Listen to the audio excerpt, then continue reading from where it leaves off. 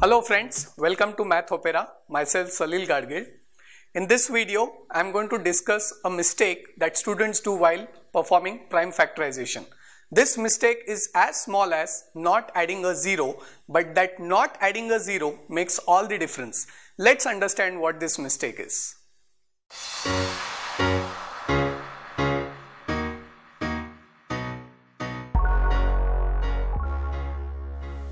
So while performing prime factorization, there is a very common mistake that happens, and this mistake is actually related to division.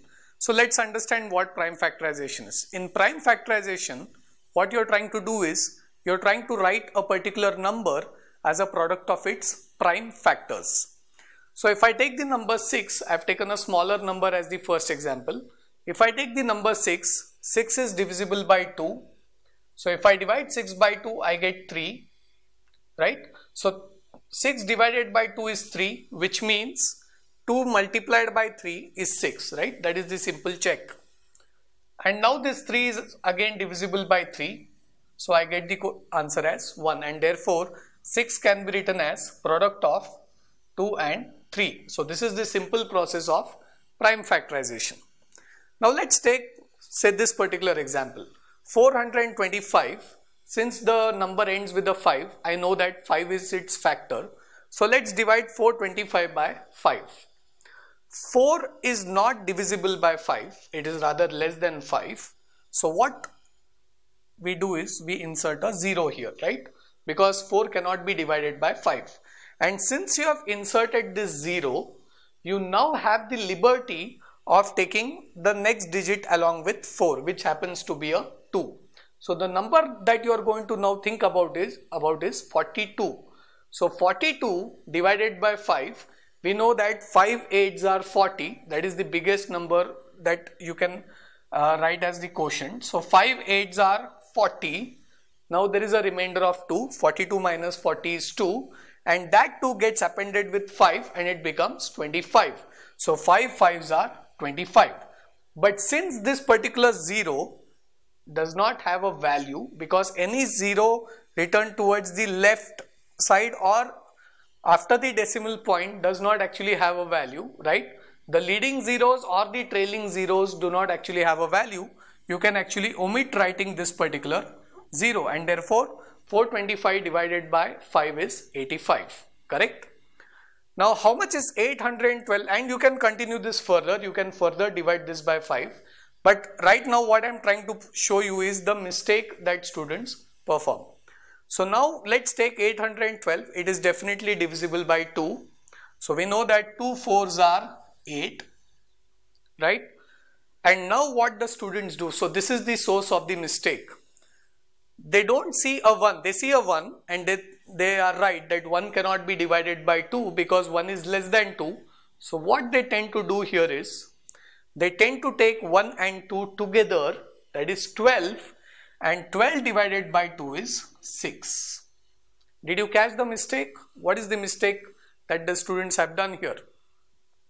The mistake is, the moment they realize that 1 is not divisible by 2, they should have actually inserted a 0, which was happening here as well. So they should have actually inserted a 0 over here. After you insert this 0, now you can take the next digit along with 1, that is 12, and then 2 6 are 12. So this would have been the right way to do it. Just omitting this particular 0 makes the number look as 46, but actually it is 406. Now you have to be a bit intuitive over here. See, if your answer is 46, then if you notice over here, 3 2s are 6, right? 85 5s are 425. So when you multiply this number with 5, you got 425. Similarly over here, if you multiply 46 with 2, you should check if you are getting 812. 46 2s are 92. Definitely not 812. Another way to look at it is 800 divided by 2 is 400.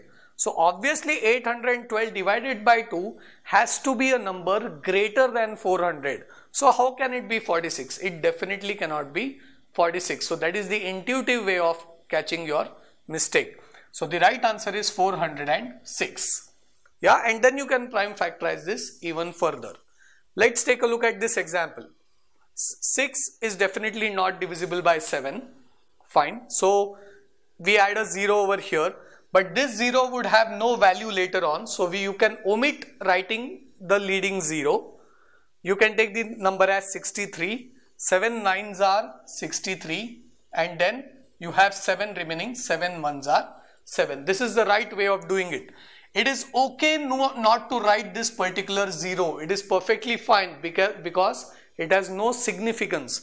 But omitting a 0 in between is absolutely not acceptable, because this particular 0 has a place value which plays an important role. This 0 does not have, it has a place value, but it has no significance because there are no digits preceding it, right? Again, 749 is divisible by 7. Yes. So 7 1s are 7. We have the 7 here. Now is 4 divisible by 7? No, it is not. So we should write a 0 here, and then you are allowed to take these two digits, which is 49. 7 7s are 49, and the answer is 107. If you omit this particular 0, the answer would be 17, and 17 multiplied with 7 would be 119 and not 749. So this mistake is a very common mistake that students perform. When you make this mistake, it really changes the whole meaning of your prime factors, and then everything goes wrong beyond that. I hope that this particular segment showed you the mistake, and it also explained why you cannot make this particular mistake.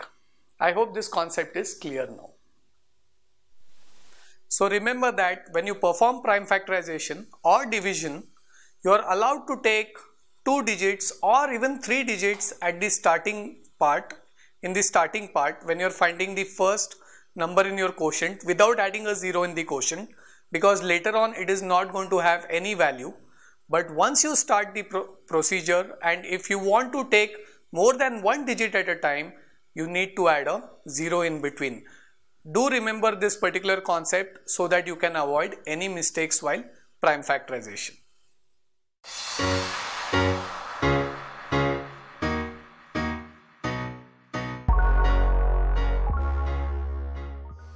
So I do hope that you found this video useful and interesting. In the next video, I'll come up with some new idea, some new concept. Do like, share and subscribe my YouTube channel, and stay connected for more updates. Goodbye.